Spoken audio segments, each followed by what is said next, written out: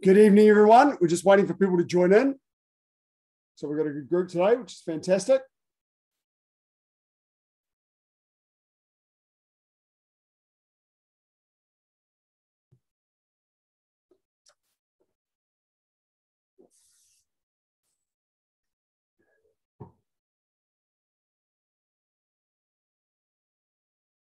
Okay.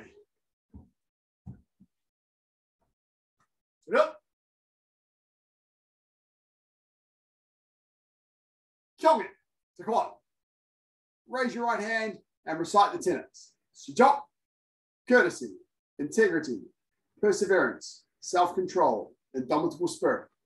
And the student oath. Yesop, I shall observe the tenets of Taekwondo. I shall respect the instructor and seniors. I shall never misuse Taekwondo. I shall be a champion of freedom and justice. I shall build a more peaceful world. Moro. Okay, just come forward for a bit.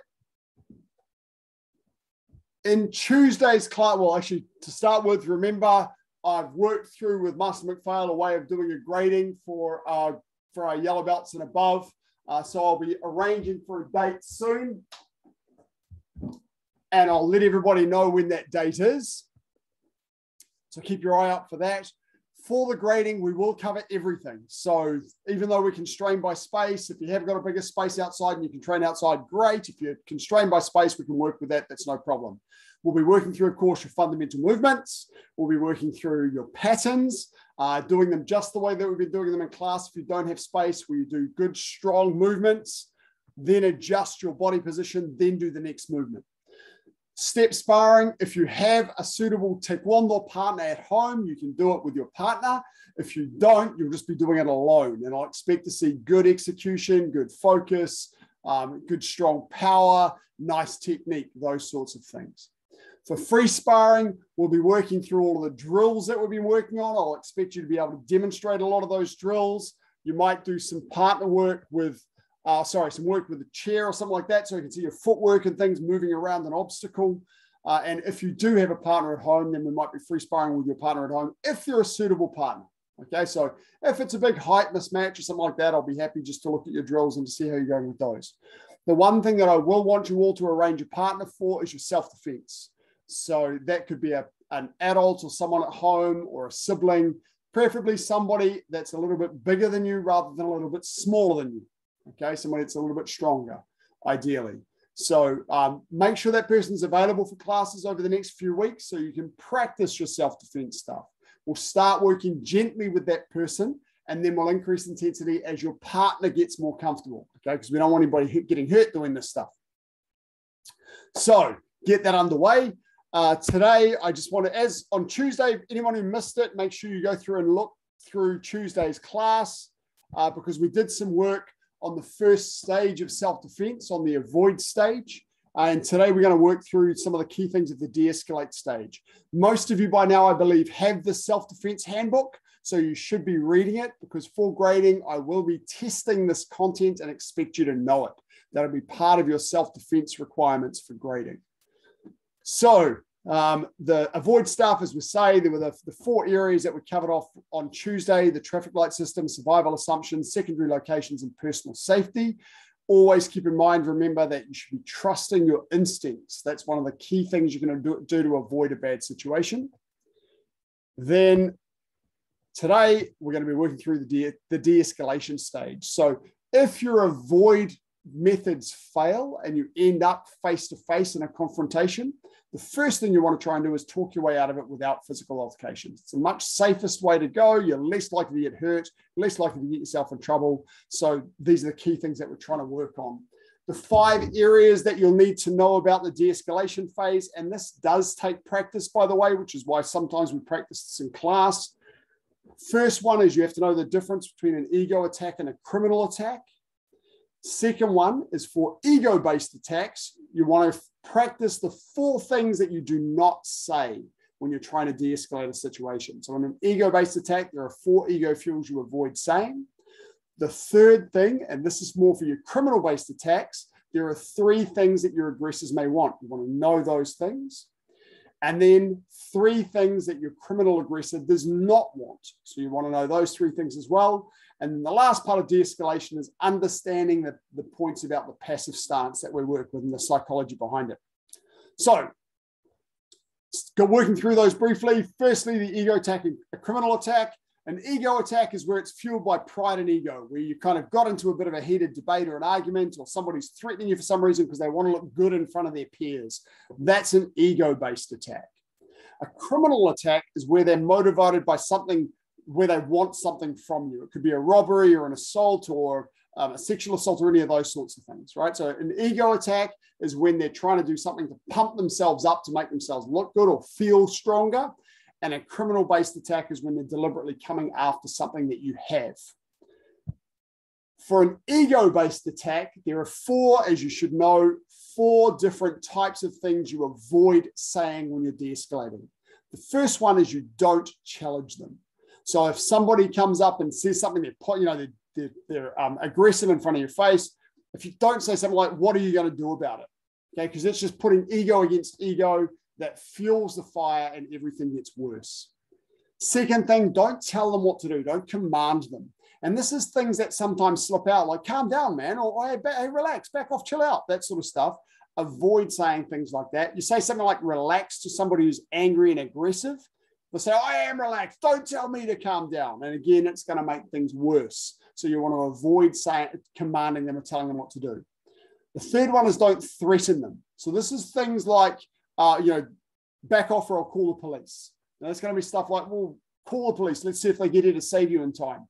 So anything like that, you avoid those sorts of things that provide some sort of threat to them. And this can be physical posturing as well, which can come a look, that or challenging, very, very similar in that case. So don't threaten the opponent. And the fourth one is don't contradict them. And this one takes a lot of practice. This one and not commanding them both take a lot of practice. So contradicting them is telling them that they're wrong. So if in an ego-based situation, quite often they'll accuse you of something, and in many cases, you may not have done it.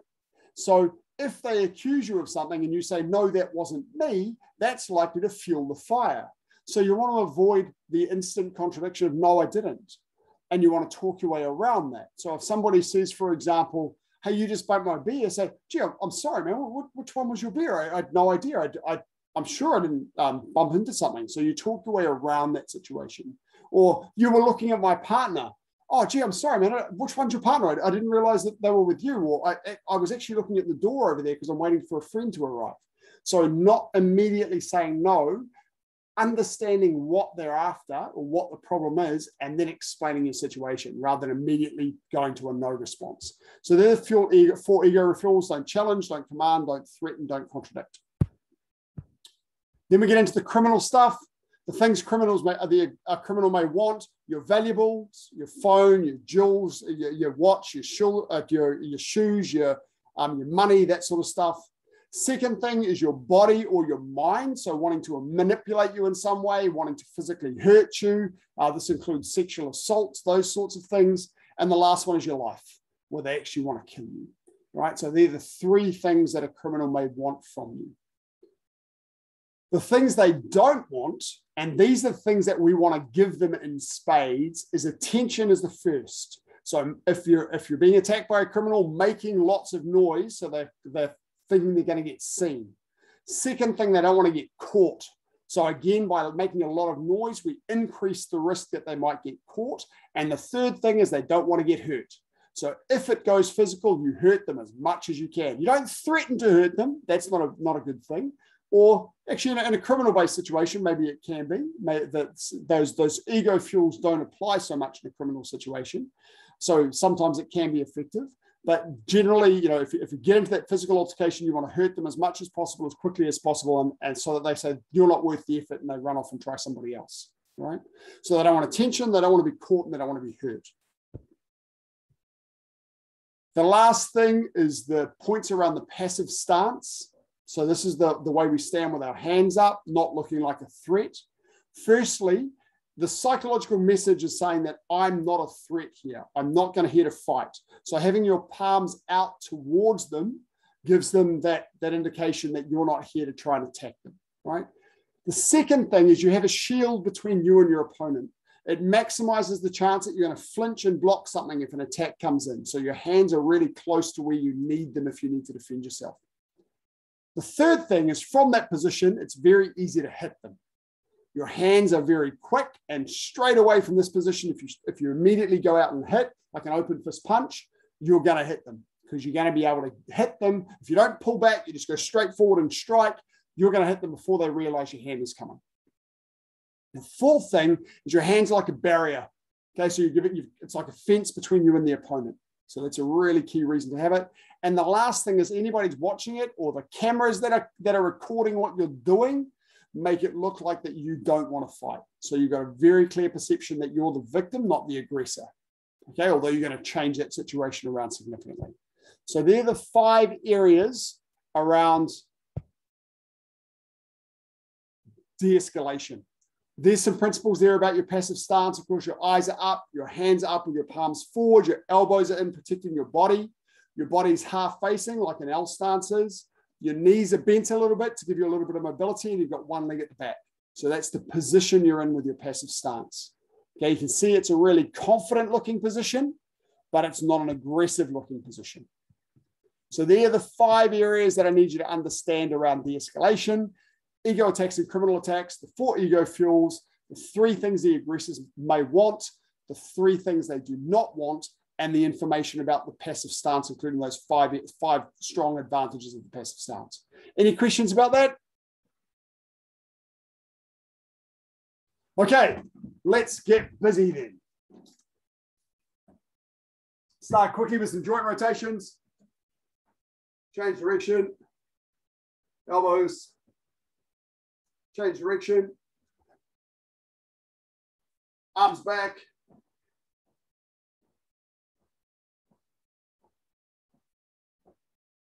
Forwards.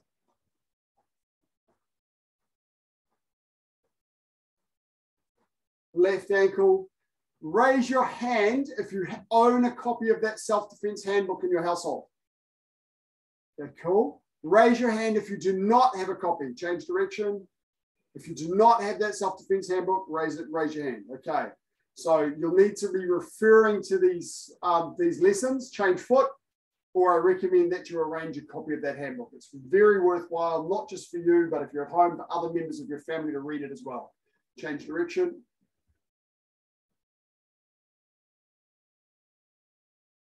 I can arrange those for you. Hands on knees. Actually, on that note, I have an apology to make. I said last week there were a few of you who ordered books and I ran out. I ordered more books last Friday, but I'm apparently not going to receive them by tomorrow. So I won't be able to deliver them this week as I hoped. So they'll arrive next week and I'll deliver them to you next Friday. So my apologies to the 4 of you who are waiting on books. And legs outwards. That does mean for those of you who need a particular book, get on to me and order it in the next few days. And hopefully I'll have enough to deliver one of them to you before next Friday, or when I come around to do the rounds next Friday. And legs inwards, assuming I don't run out again. I just ordered a bunch, but there are a few people ordering them. So get in early and don't miss out.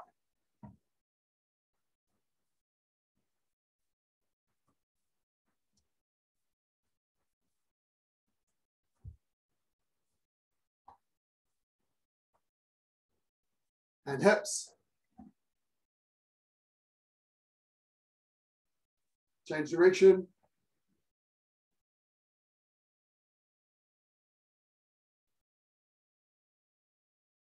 Well, here's a little piece of trivia for you, actually, just quickly, and relax. from this handbook. Our model in the handbook, or our models here, the man in the model, the male model there is our president, Master Peter Graham. He's based in Wellington. He's amazing. And the lady there, she's a 5th or 6th degree. That's Mrs. Suzanne Patterson. That's his wife. So our president and his wife who run our Petone Club. There you go. A little bit of trivia for you. Okay. From here, as we did last class, I want you to choose fundamental movements from your syllabus and practice spot technique. So choose ones that are a little bit more difficult. Do stances and hand techniques first, no kicks initially. So choose a movement from your pattern, for example, and left and right. Go. Check your crossing position, work on your 3 counts, hands in front of chest, cross and block. If anybody has any questions about any fundamental movements at their grade, unmute and ask me and I will help them demonstrate. Yes, ma'am. You ready with a question? Oh, yes, sorry. Fundamental movements, those are our 3-step sparrings, right? No, your fundamental movements are the ones that I haven't got the senior book here because I ran out when I sold them all. But in your handbook, they're the ones at the top, your offensive and defensive movements and your stances. Okay, that was cool. So they're the fundamental movements you have to know for your grade. Okay. Generally, the hand techniques in your fundamental movements come from your pattern. And then the kicks don't. They don't come from your pattern at all. They just kind of phase through the color belt grades. Okay, thank you. You're welcome. But yellow belts and green stripes have a few additional color hand techniques because they use them in their 3-step sparring. So choose a movement from your fundamental movements from your grades. Practice left and right. Good. Alice and Rose, just make sure you're using 2 hands. So extend your non-blocking hand out. And then when you block with your downward block, pull it back to your hip really quickly. From here, this way. Okay, it's good. And stopping at the height of your solar plexus. Good. Aiden, remember to look at the target.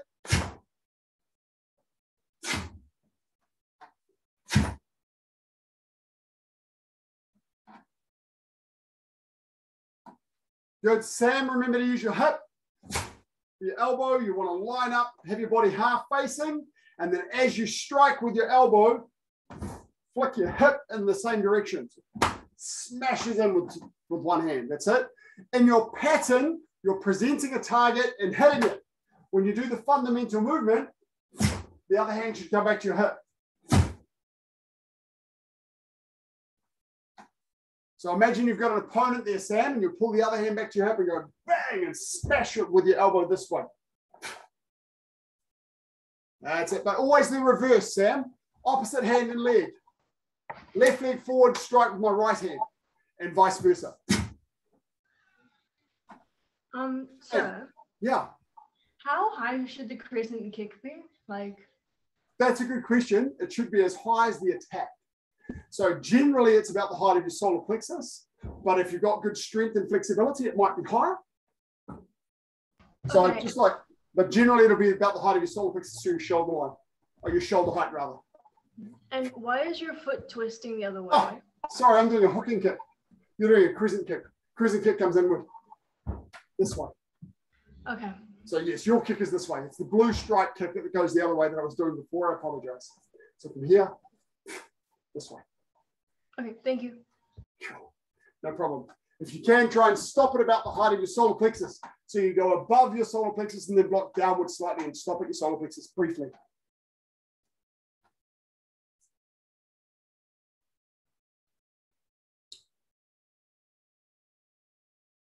Elijah, nice. Try and get a little bit more hip. So from here with your double forearm block, rather than having my hips almost forward here and using just mainly my arms, if I turn my hips a little bit more sideways, just half facing here, I can then throw my hip into it as I finish my movement, and I'll get a lot more power from that last little bit of hip. And that applies to all your movements. Cool, good. Try a different movement.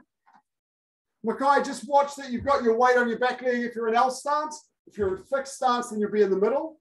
So just make sure that you are consciously in L stance or fixed stance.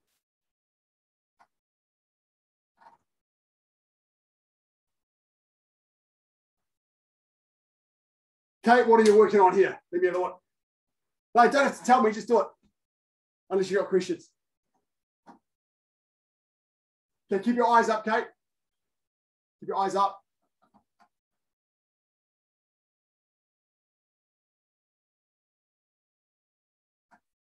Kate, your right hand looks to be thrusting and your left hand looks to be striking. So which one are you after? Are you doing the knife hand side strike or the flat fingertip thrust? The thrust, sir. The thrust, okay, cool. So thrust works just like a punch. Cool. I think it's just this camera speed that I couldn't quite see with you crossing or not. Rose, that looks good. Question again. I'm sorry. Yes, ma'am. Palm downward block. When I do the block, it's from here. Is it first a punch and then a block down? It's just extending your arm. It's not a punch. It's just reaction force. So I extend my other hand out so that I can pull it back to my hip for power. So I'm just extending it forward and then boom, I pull it back when I block. That's all. Also, when I do the block, is the hand over here or is it like a little bit bent? Good question. It's chest line. So it's in line with your badge because my body's half facing. Okay, so on a slight, so like I'm doing my low block and my low block's in line with my badge, it's the same kind of position in line with my badge, but solar plexus height. Does that answer your question? Front facing? Yeah. So where my low block is blocking in line with my badge, so my thumb's actually in line with my tummy, really. And then from here, if I lift it up and open my hand, it's solar plexus. That's the line of my palm downward block. So it's not in line with my center. It's in line with my badge. The blocking in line with my badge. Yeah, and is the elbow out or like just? Good question. Sorry. Yes, the elbow can be. It's very slightly lower than the hand, but not much lower. It's almost flat, but just slightly, very slight. So a little bit more flat than that. Lift your elbow slightly more. Yeah, there we go. Now just lower it down so it's the height of your solar plexus. You look like, might be camera angle, but you look like you're a bit too high. So it should be here, solar plexus height. Good. Yep, that's it. Okay, cool. Thank you. Sorry. No problem. Connor, with your son Pomaki, just make sure this front arm is bent. Same with your forearm guarding block. So don't have your arm a little bit too straight where you haven't got much blocking surface. So I'm blocking with this forearm. If I bend my arm a little bit more, I get a bigger blocking surface. Knuckles are shoulder height and then elbow down. Does that make sense? Try another movement, guys. That's it. And your guarding blocks, Connor, your other hand is in line with your opposite badge. So it comes across, protecting your whole body this way. Forearm block or knife hand block.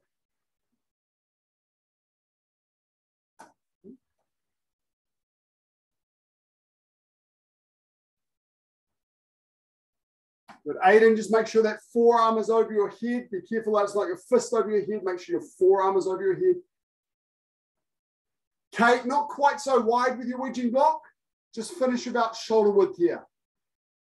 Yeah, so, sorry, a question about that. What's the blocking? That'll help a lot. If someone's coming in to grab you. So imagine, for example, with a high block that you do in Dosan, they might be coming to grab your throat. You boom, and you block out this way. So you cross your hands in front of you when they're coming in this way, and you explode outward and stop about the line. So just stop in line with your shoulders here. Don't stop past your shoulders. Just stop here in line with your shoulders. So a high block looks like that. My elbows, you can see, are slightly wider than my fists. So not like this, not like this, just slightly wider like that. Now, here's a little technical thing for you. When you do a middle block, it can be here, or I can use my inner forearm and it goes out the other way. But for a high block, which is what you're doing in Dosan, here. So not quite so wide, a little bit narrower. Fists in line with your shoulders. That's it. That's it. That looks good. So imagine someone coming in to grab you and you just go, boom, and block. Okay. Thank you, sir. Cool. You're welcome. Okay, Elijah, just watch that top hand with your son Pomaki or your son Sonka Maki. Make sure it's not too flat. Get your elbow down a little bit. Just lift your hand up a little bit, Elijah. That's it. Yes, lovely. Not quite so far. Just about a fist from your head. There's about a fist gap from here to your head. Good, cool. That gives you, see that little angle now. You've got a little angle rather than being flat. It's like this. Good. So what's the upset fingertip thrust? That's a cool one. From here, this is a flat fingertip thrust. This is a straight fingertip thrust that you do in Dangun. Dosan. And an upset fingertip thrust is this way, going for the lower abdomen. It starts with your elbows down and your palms forward. And then from here, it turns palm up. Your other hand usually comes to your shoulder, like it does in the knife hand inward strike in Wanyoro. From here, it thrusts forward this way, and you stick your fingertips into the squishy bits. Thank you. You're welcome. I think that's a red stripe technique. Yeah, I was reading the wrong syllabus. Oh, it's cool though, so it's worth practicing. It's really it works very well in self-defense too. Oh, it's really great. Okay, move on to your kicks, guys. Yes, ma'am. It's actually about the kicks. Cool.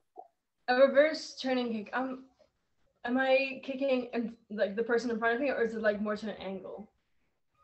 Could you repeat the question for me?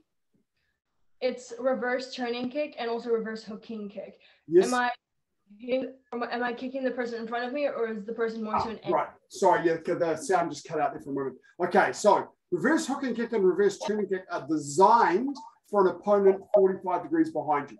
So if I'm standing up normally, front kick are designed here. Turning kick is designed on an angle this way. Reverse turning kick and reverse hooking kick are designed for an angle behind me. Okay? So, but generally, when we do them from an L stance, this is our side and this is our side. So generally we do them here. Okay, we can do them over here, and some of the patterns, particularly when you get to secondary black belt, some of the patterns you kick and stop here with reverse turning kicks. But if you're doing your front leg, we tend to lean into it this way from here. And when we're doing the rear leg, we tend to spin and do it for someone who's directly here as well. Okay, so the answer is it depends on where your opponent is. When we're doing it in line work, we generally do it to somebody who's standing directly what you think of as in front of you. And if you're standing in a parallel stance, then it's designed for 45 degrees behind. So yeah, it does. So for green belt, am I practicing just the one where the person's in front of me? Know them all, but generally a lot of practice on this one, yes. Front leg and back leg. Yeah, okay. And from that you can do it anywhere, it doesn't matter. Okay, thank you. You're welcome. Other questions about fundamental kicks?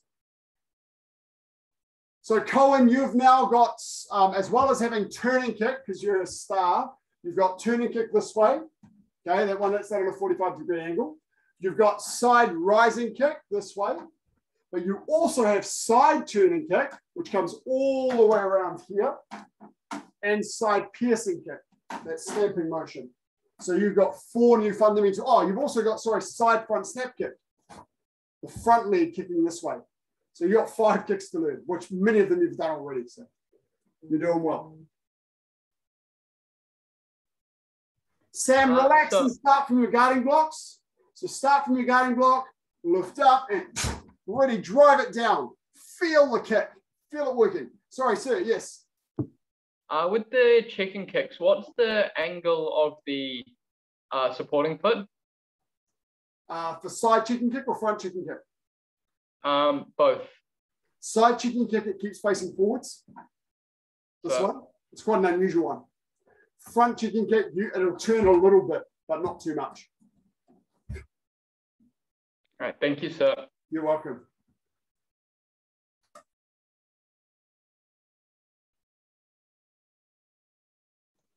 So I just have a question about back piercing kick.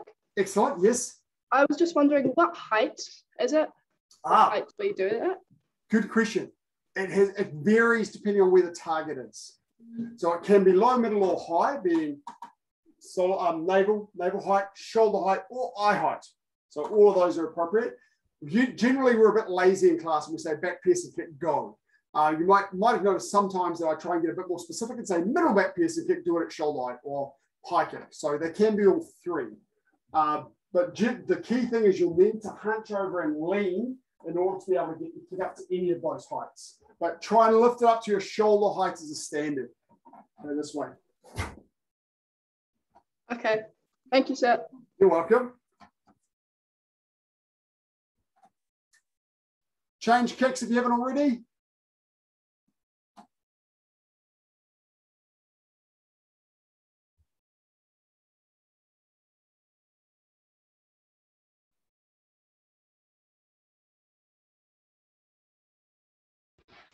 Sir. Yes, ma'am. Sorry, I remember in one of our classes, Mr. Master, Dr. Valles?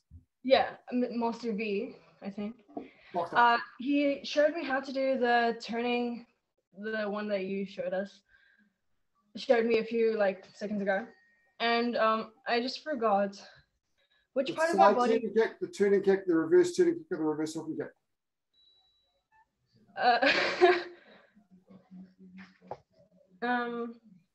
Reverse turning kick. Reverse turning kick. Yeah, but you're going around. Okay, so when you spin, you use your back leg generally. You're spinning towards your front. Then from here, you look over your shoulder, stick your bum out, lift the leg up, and then pull it across, keeping that backhand by your jaw. Okay, so you're kind of winding up your corkscrew and then releasing the power. Okay, so the first thing on my body that is turning is my leg. Your hips and shoulders. Okay. Hips and shoulders. And then your leg comes last. Okay, thank you. Because I keep losing balance. The What am I key doing thing with this kick is it's this motion. It's very much like a downward kick. Where people make mistakes with reverse turning kick is they'll lead with their leg and there's nowhere for it to go except to hook. Right? So that the body's in a straight line already and they're not getting anywhere. You have to fold your body up like this and then straighten your leg out. But you're doing that sideways. That's all. So from here, when I lift my bum out, stick my bum out and pull my leg up, I'm folding my body over. And then from here, I could pull my leg around. So I'm doing this shape sideways. Does that make sense? Yeah, that helps. Cool. Thank you. Okay. One more minute.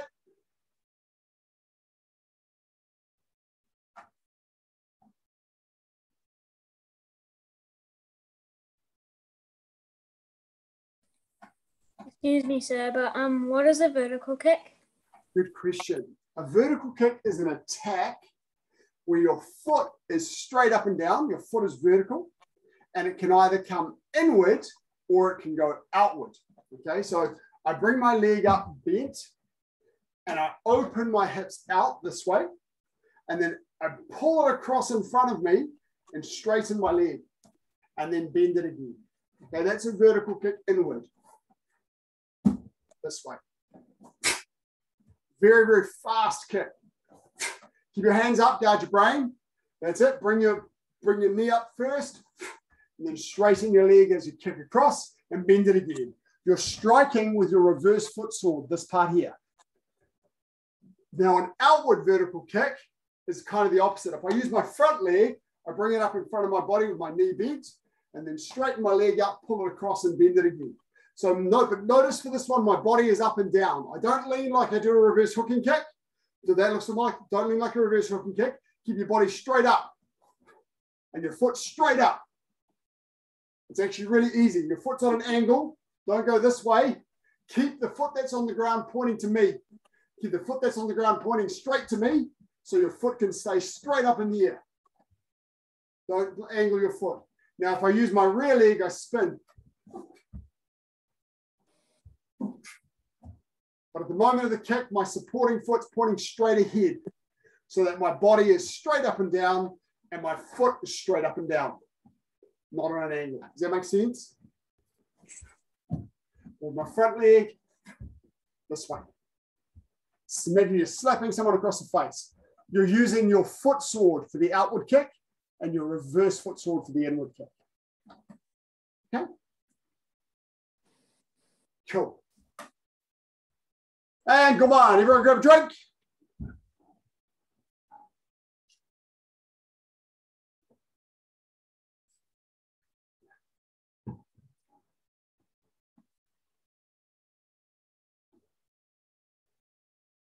Okay, tonight we're going to work through 2 patterns. You'll do your own pattern, and we'll all do dosan. Yellow belts and below, I want you to practice the patterns you know. So if you're yellow stripe, you'll do chonji. If you're yellow belt, in fact, Koen, you can do chonji and dangun as the 2 patterns. Okay, green stripes and above, we're going to be doing dosan first. Okay, dosan's got 24 movements, of course, and that represents the 24 hours in a day, which is the life of Dosan that he devoted to furthering the education of Korea and its independence movement. Most of which he actually did from the US. He lived in, I think, Los Angeles or something for a large portion of his life. Okay, so the first, so let's get up and do it together. I'll do it with my back to you and just describe what I'm doing, which means I won't be able to tell you where you're going wrong and doing feedback. I'll be demonstrating a little bit more. So just listen to what I'm saying and try and apply what I'm saying. Dosan, parallel ready stance. So white belts and yellow belts and below, chonji if you know it, or sajumaki both sides if you don't. First movement, step your left foot to the left. Make sure you leave room for your hips to make a good walking stance. Cross on top, smashing 2 watches together. Forearm high side block. Go. This is eye level. Blocks at eye level. Keep your elbow in. Now from here on the spot, do a full sine wave because it's normal speed. As you drop down into your sine wave, you'll change to full facing. Because you're half facing with this block at eye level. Change to full facing as you go down, pull back, and reverse punch. Go. So I've still got my left foot in the front. Now my spot turn, moving my front foot onto the center line. My front foot, my midline. Think of my midline in the between my 2 feet, and then the line across behind my front heel. I'm going to bring my left foot and step on that cross. When I step on that cross, my body's still fundamentally facing forwards. I haven't turned yet. It's got about half facing position here. Then, as I put my foot on the ground, that's when I pivot and block the other side. Go. Cross on top. That's it. Blocking eye level. Chest line with your block. Elbow in. Then normal speed from here. Change to full facing as you go down. Reverse punch. Go. Really nice one for hip power. The pattern diagram here is like a Z shape. So my front foot is on my CD line. So I bring my back foot forward and then step out with my left foot to make a knife hand guarding block. An L stance. Fingertips at shoulder height. Make sure you're protecting your body weight back on your back leg, 70% of the back leg. Check your stance is not too wide. Your front toe should be on the same line as your back heel, which gives you about 2.5 centimeters between your heels. Stepping forward, open your hands out, loose fists here. And then my left hand will block downward with a palm downward block. And my right hand thrusts over the top. Straight fingertip thrust. Full facing, thrust to your center line. Finish your walking stance. Don't move ahead to movement 7. Finish movement 6 first. Strong walking stance. Now from here, someone has grabbed my hand. I'm going to pivot on my feet.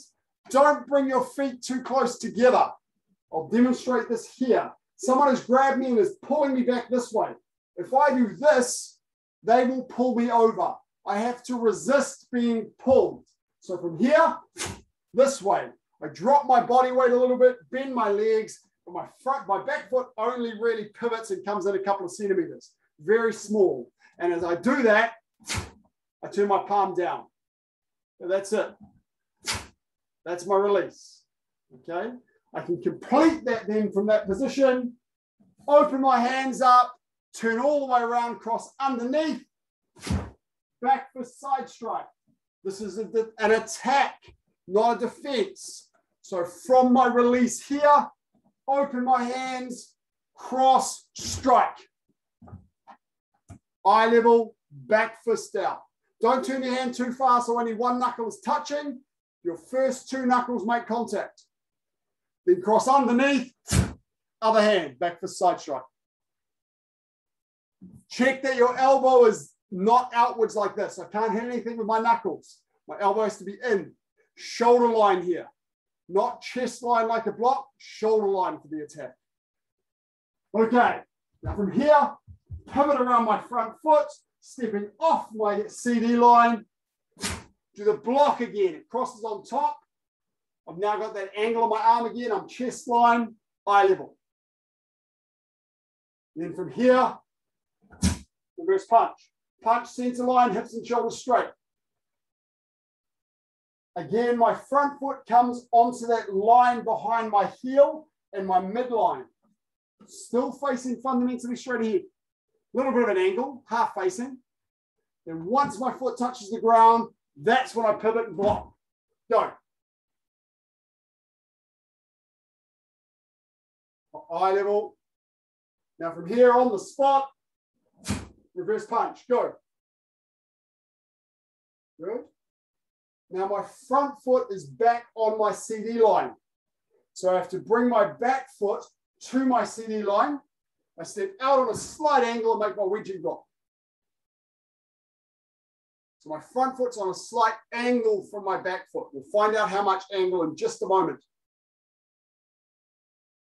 Wedging block, my fists to the width of my shoulders. And my elbows are slightly outside that, but not too wide here, just here. Eye level with my knuckles. Middle front snap kick, solar plexus height, and then land and do a full punch. Then push straight up off the ground and do a second punch. It's 2 punches in fast motion. Make sure you plant your heel after the first punch. Then lift it and drop back down for the second punch. After I've done my second punch, I'm in a walking stance full facing, but my 2 feet are on the same direction line as CD. So my feet are actually on the same line this way, but my walking stance is facing this way. That's how I get my angle correct. Okay, right foot moves over the other side. Middle kick, 2 fast motion punches. You're not quite on the same line this way, but it's pretty similar. Full facing with your reverse punch. Now the left foot comes back to your CD line facing forward. Chukimaki.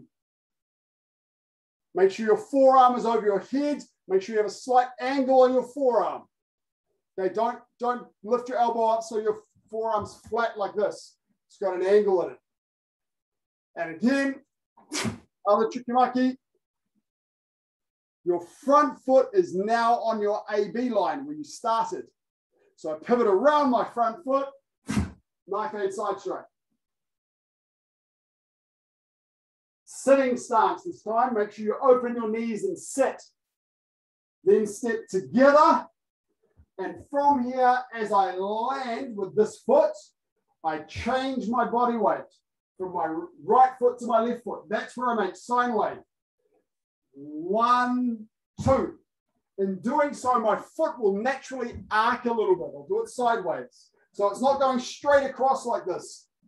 It will naturally arc out of it because of my sine wave. Okay? From here, it naturally arcs forward and out again. So from here,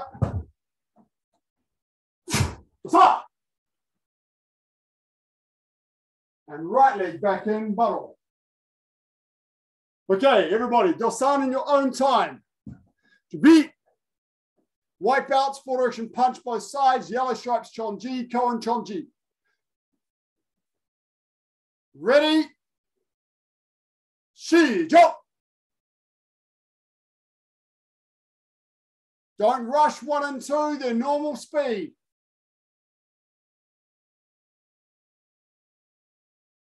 Center line for your straight fingertip thrust, then release.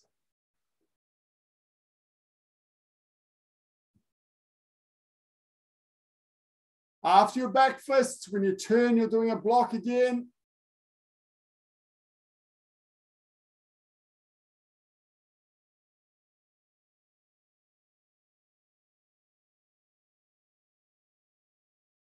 Make sure you do middle kicks.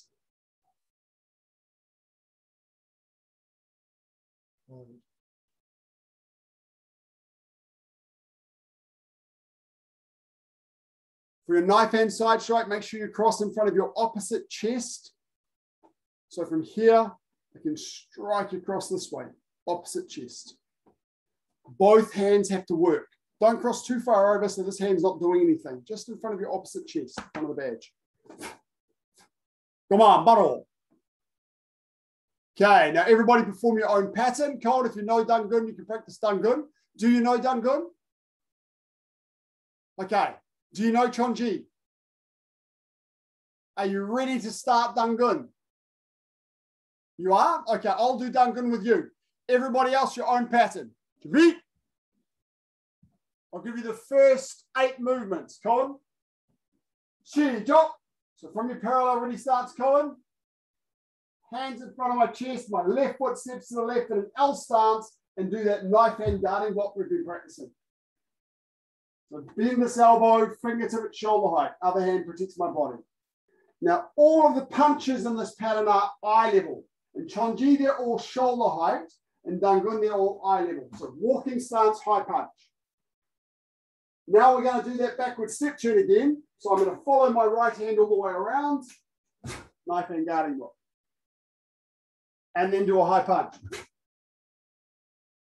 Okay, let's do number 1 to 4 again. Let's do those 4. Ready? And 1. And 2. 3. 4. Now the left foot steps towards the front, towards me. Do a forearm low block. And walking stance. That's it. Now we're going to do 3 high punches moving forwards. 1. I'll be able to adjust space. 2. 3. Okay, that's the first 8 movements. Remember those punches are center line? Okay, from here. 1. 2. 3. Come on, Jack. 4. Low block. 5. 6. 7. 8. Cool, that's the first 8. Remember, all those punches are eye level. And come on, bottle. Okay, once more with your own pattern. To beat. This time I'm going to watch. Ready. Shi, jump.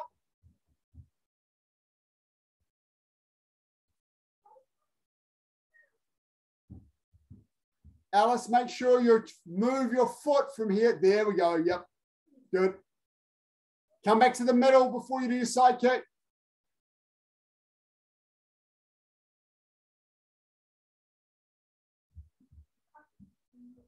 Eye level with those, Kate. The wedging block is eye level. That's it. Middle kick and 2 punches. Make sure that forearm's over your head, Kate, with your chukimaki, rather than your hand. Make sure you pull it across so that. There we go. That's it. Good. Don't lift your elbow too high like this so it's flat. Let it be on an angle a bit. Good. Yes, that's it. Arnav, lift your knee for your side kick. Lift that knee up nice and high. Sam, don't rush. Finish your walking stance for your sung pomakmaki. For your dual pomakmaki. Double forearm block. Check your walking stance. Lock that back leg straight. Zach, don't rush. Remember, finish each movement, then do the next one. Don't bounce from one straight to the next. Finish it, then go. Next one. Do a first few movements for me, Zach.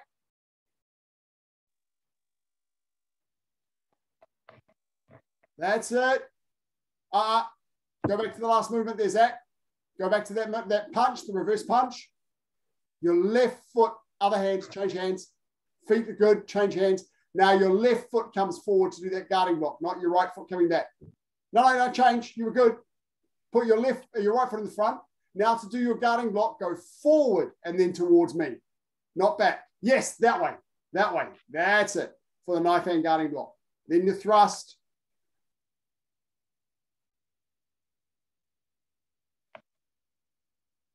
You were doing Dosan, Zach.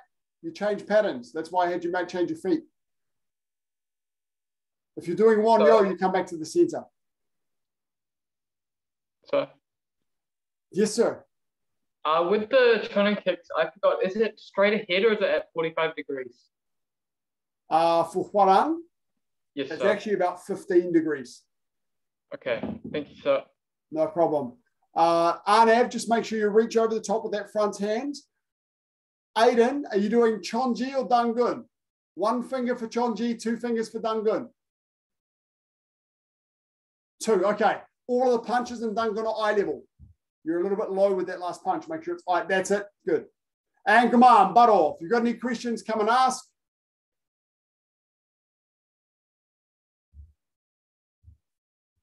Remember your pattern diagrams, guys. So Zach, sorry I confused you a little bit there, but I thought you'd gone from Dosan to Dangun. Dosan, remember, it's that Z shape with your feet. So you go left foot, punch, spot turn, punch, come forward, because this is my center line, just like we practiced before, then my thrust and release and so forth, because I'm making a Z shape. But one yo is a capital I shape. So with one yo, as you were doing, out this side, come back to the middle, out to this side, come back to the middle to get my capital I shape. Okay, so make sure you know the diagram so you know which foot to move. Okay, and come on. Now, those of you who've got a partner, get your partner. Those of you who haven't, you're going to work by yourselves. I told you in the last couple of classes that I want you using the self-defense handbook to memorize your required syllabus. So I want you to show me now that you know those fundamental movements from the syllabus, the defenses.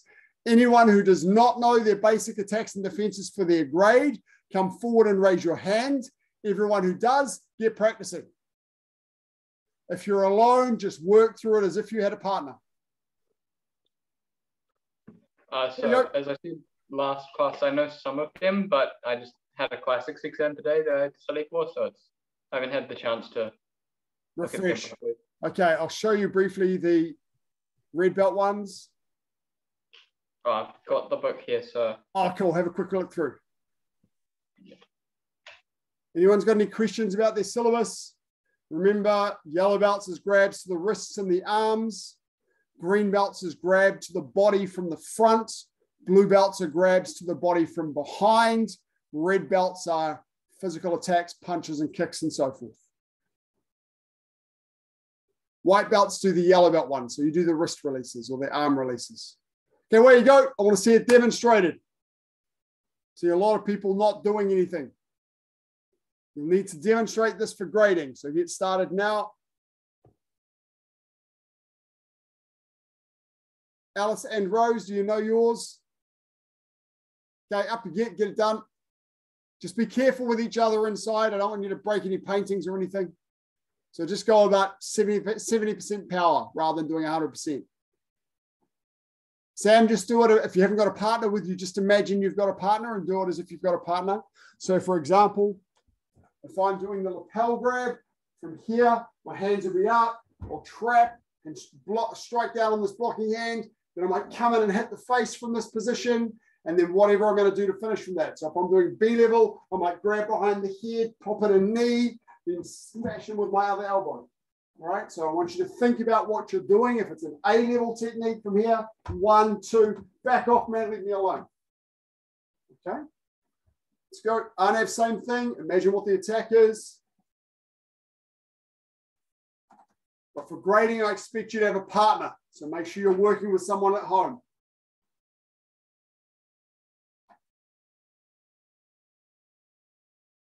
Oh, I love it. The GS family's got the whole family involved. That's superb.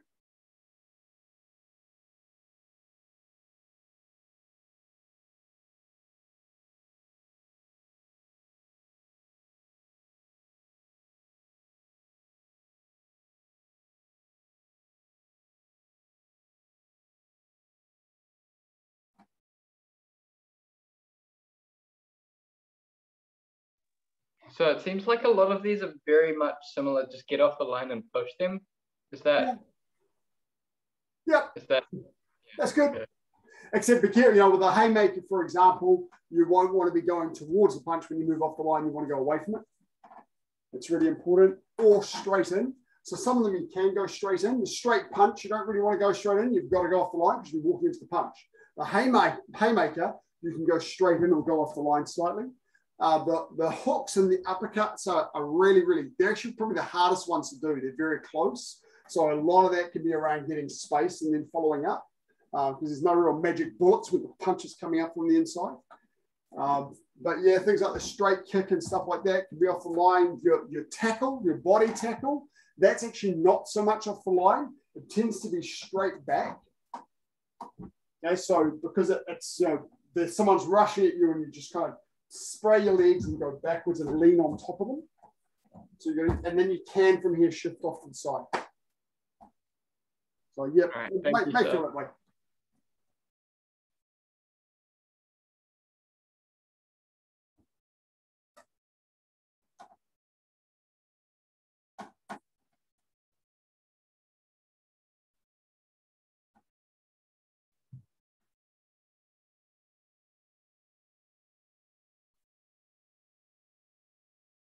Okay, Sam, we've got some work to do for you, young man. One of the cool things about doing this with mum and dad is that mum and dad should get the feel from you doing this that you can make it work. Okay? So at the start, mum and dad might grab you a little bit gently, but then as you get a little bit better, they might grab you a little bit more firmly and say, now get out of this. Mums and dads, be careful because, you know, once they know what they're doing and they can, we don't want to make sure they're not hurting you. But you want to be confident that it's working. So if you're working with your child on this and they're just doing something, oh yeah, cool, that's a great exercise, it's not working. If you're thinking, wow, my son can actually do this, this is actually going to get him out of a grab, that's what we need, right? This is practical self-defense and it has to feel like it's going to work. Now remember, so keep working as I'm talking to this, guys, keep practicing. We have A level and B level, and that's the level of kind of violence that you're using in your counter attack. So if it's a low violence attack, you don't need to knock them out and have 3 teeth scattered around the floor around them, right? So it's low level responses. B level is at the other extreme, and you need to be able to do both.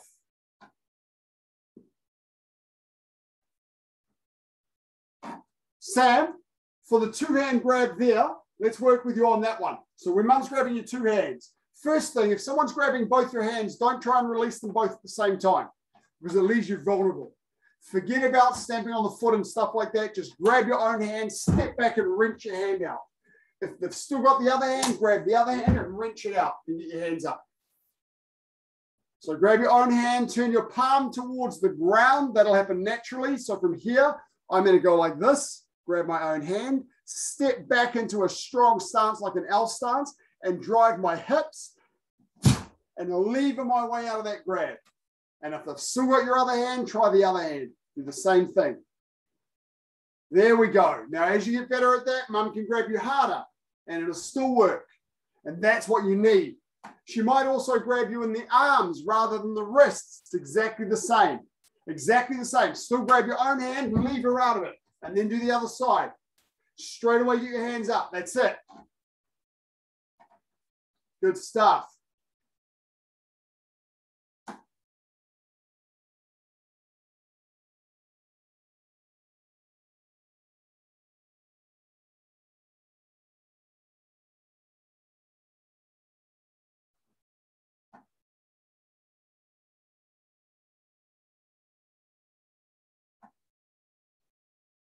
Then come on. Face your parent or your partner, if you've got one, yep, kill it, and just come forward to the camera. Okay, now as I was saying, this is why a lot of people do taekwondo, is to learn self-defense. It has to work, and that means a combination of technique and power. I say, for example, for the yellow belt releases, it's about getting the technical side of the release right and then using all of your body in your release. Don't try and just release with your arm, because generally the person that grabs you is going to be bigger and stronger than you. So if you're just using your arm, it's not going to work. You have to use your whole body and then get your hands up to defend yourself. We have, of course, A level and B level. Remember the principles from the book. In fact, I'm going to show you these now, although we'll cover them in more detail next class. These general principles. There are 11 principles to follow in your physical responses, and it's really important to understand these and to try and learn them. There's principles about the position of your body. So you don't try and, when you're free sparring, so don't be bouncing around when you're doing self-defense stuff. This is natural. Someone grabs you or someone attacks you and you respond quickly. Unless you walk around the street doing little bounces, then that's not very realistic, right? So you're just in a natural position. When you're free sparring, you're trying to create space and close space very quickly and mix the space up. In a self-defense scenario, whatever distance you're at, you want to be able to attack from there, whether you're close or far away. And if you're far enough away, you can turn and run. If it's safe to do so, you've got someone else you're looking after. The second thing about position, moving off the line, as Mr. West was talking about before, if an attack's coming straight towards you, you've got to shift slightly off the line and stay off the ground. You do not want to be on the ground in a self-defense situation. First thing, we're not grapplers. But the second thing is the ground is a very dangerous place to be in a self-defense situation, because as we've assumed, they've got weapons and they've got friends. If you're on the ground grappling around with one opponent, their friends are going to come in and stomp on you. So get off the ground as quickly as you can if you end up there. So they're your position stuff. Respond. We do lots of beautiful fancy kicks in taekwondo, flying kicks, head height stuff, all that sort of thing.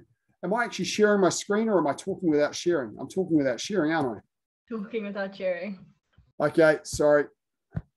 There we go. Now you can see what I'm talking about. Okay, so position, those first three. Respond. We've got lovely kicks in taekwondo. We do head height kicks. We do all sorts of great stuff. In a self-defense situation, generally your kicks are always below the belt. Anytime you lift your leg up too high, you're at risk of being thrown off balance, of them flinching and blocking you and throwing off balance. So you tend to do your kicks low. If you can kick powerfully high, you can get a lot of power with low kicks. Go straight in for attack and don't telegraph. In taekwondo, with our fundamental movements, we do a lot of relaxing and backward motion. 1, 2, 3, 1, 2, 3. This is just about learning how to develop power. When you're applying it for self-defense, you don't want to do that backward motion because it gives your opponent an opportunity to respond to it. You want to go straight from one hit into the next hit very quickly. Be fast with all of your responses, lots of acceleration, and keep it simple, because under stress, you won't be able to think about fancy manipulations and stuff. So just strong, quick hits, they're the things that are going to be able to come to you. So then you respond stuff, and then committing. Always be thinking when someone's attacking you, what could come next? When they're grabbing you, what's the attack they could do? If they're grabbing my hand or my arm with one hand, the punch could come in. If they've got two hands on my lapel, it could be a headbutt or a knee. So thinking about what those risks are and preparing for those. Use your body to generate power. I've talked about that a lot. All of your self-defense stuff is all a lot about moving your body. And it's the same principles as sine wave and hip power that we use in patterns and everything else we do in taekwondo. Fixing your opponent is once you've got your hands on them, if you keep hold of your opponent, you can feel where they are. Then you can look around for the next opponent while you're ripping this person up and making them less of a threat. Okay, so fixing your opponent's useful, and following up. Hit, hit, hit, hit, hit, hit, hit, and you keep hitting until the danger's over, and then you stop. Okay, so they're your principles. So even when you're practicing, so as I say, I'd like you to be working with a partner for this. So try and have somebody in your house that you can work with for 10 minutes each class, because we'll be doing a little bit of this every class. When you have that person, you can work around moving, using those theories, using those principles, making sure that everything's effective. A-level stuff, the difference between A-level and B-level is what they're trying to do to you and the level of response that you do. It doesn't mean there's no power. A-level does not mean soft. Although when you're inside with pictures and stuff around, of course, you've got to be very careful. You're not going to throw each other into walls, right? But generally, A-level does not mean soft. It just means they're not trying to kill you, for example, or not trying to gut you like a fish. So you've still got to be strong in your response. You just don't want to be causing a lot of harm. right? And then B level is when you're really got to look after yourself. And they're two extremes, so it could be anything in the middle. So you've got to practice to those appropriate levels. You should always have power in your techniques, but you should be able to control it and not hurt people if you need to be able to defend without hurting, okay? So we're going to apply those things. The book, remember, has your starting point for all of your 6 grabs, but it doesn't have a tail of 20 things to do, because in reality, those sequences just don't tend to fit, because the person might step forward and fall into you, or they might step back, or they might fall over. Things can change. So you have to be adaptable. Move, move, move, move. What's my next target? What's my next target? And that's what I want you to be able to demonstrate at grading. So over the next few weeks, you must have a partner to work with. Do read the book to make sure you know the starting point of all of your defenses, because with a group like this, that's yellow belt all the way through to black belt to red belts, I cannot say, here are the 6 red belt techniques, here are the 6 blue belt techniques, right? So I need to be able to answer your questions rather than demonstrate everything for you. Does that make sense? Okay, so we're going to stretch off. I'll stay on for 5 minutes afterwards. For anybody who doesn't have the book and isn't sure about their defenses, I can show you through them briefly before you go. Okay, but otherwise, thank you very much, guys. Good work tonight. Let's get some stretching done, sitting down with your left leg out. If you've got any questions, feel free to unmute and ask while we're stretching.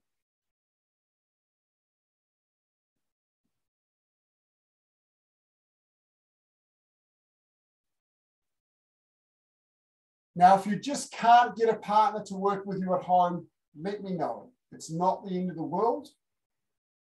But you know, for me, it's a really important part of what we're trying to develop for you is your ability to defend yourself. And that doesn't happen in a mirror. Nate and Jess have got a great view of the ceiling tonight. Sorry, I didn't mention that before. There we are. Awesome. And change sides. As I said before, to be eligible for grading, I expect you to be here regularly a couple of times a week and with your camera on, because I can't give you feedback if your camera's not on. And I certainly can't grade you if I can't see you. So a couple of you that don't have working cameras, if you want to grade, then you might look at trying to get a camera so that you can add that to your training.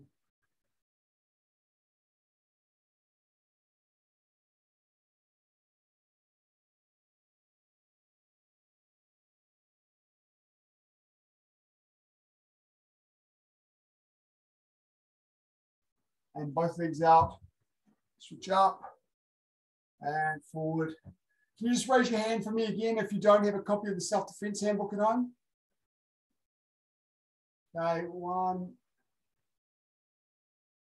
Okay.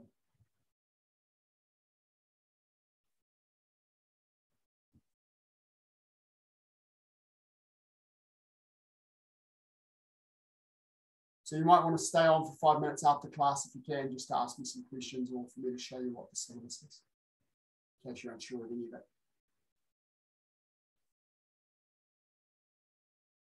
Heels in.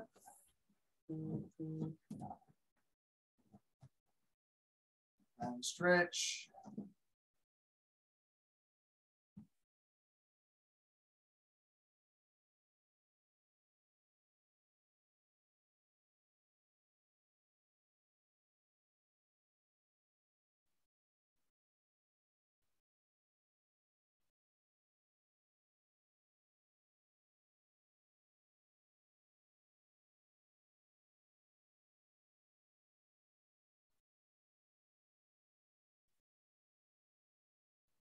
And turn to the side, legs in the air. Grab your trousers up, your legs up.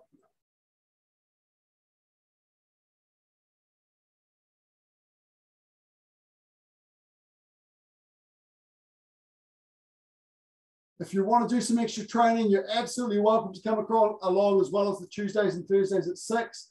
You're welcome to come along to the junior sessions on Mondays and Wednesdays at 5, or the family class on Saturdays at 11. We'll do more junior stuff. It's good, worthwhile getting the practice. Alternatively, of course, we've got the recorded classes on our website, so you can go through, or you can do your own training at your level.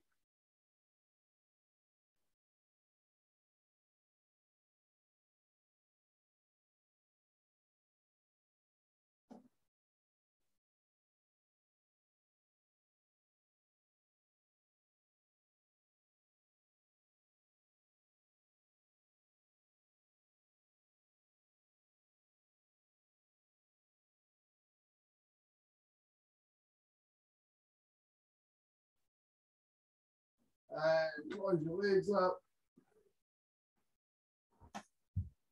Standing up. Left leg behind.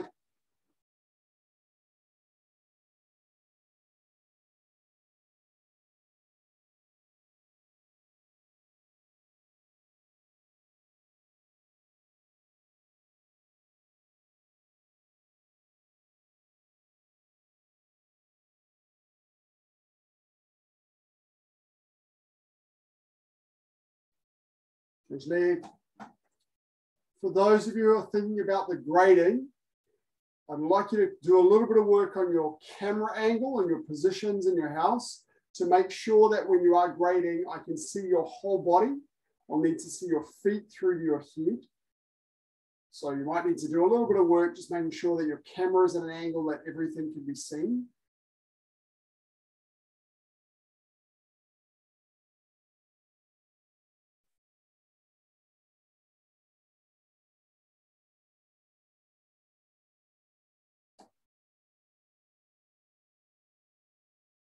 And relax, give your legs a shake.